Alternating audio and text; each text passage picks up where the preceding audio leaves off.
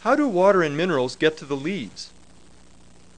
Although roots can exert a slight upward pressure, it is evaporation of water from leaves, a process called transpiration, that moves water molecules and ions up from the roots. Transpiration exerts a pull that is relayed downward along a string of water molecules from leaf to root. Hydrogen bonds cause water molecules to stick together, a phenomenon called cohesion. As each water molecule evaporates, it pulls on the next water molecule and it pulls on the next. This relays the pull of evaporating water molecules all the way down to the roots. The adhesion of water to walls of the xylem cells helps to keep gravity from pulling the water molecules back down. As each water molecule escapes from the leaf, it pulls a column of water molecules upward.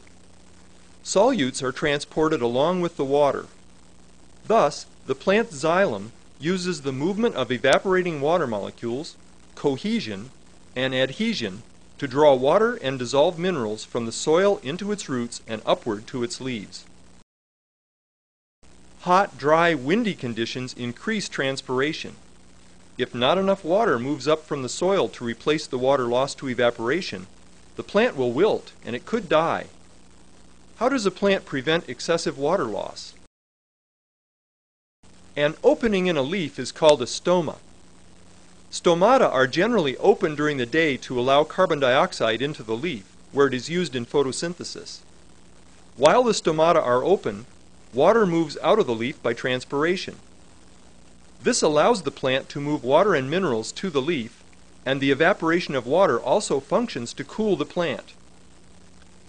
If hot, dry conditions require the plant to conserve water, guard cells close the stomata.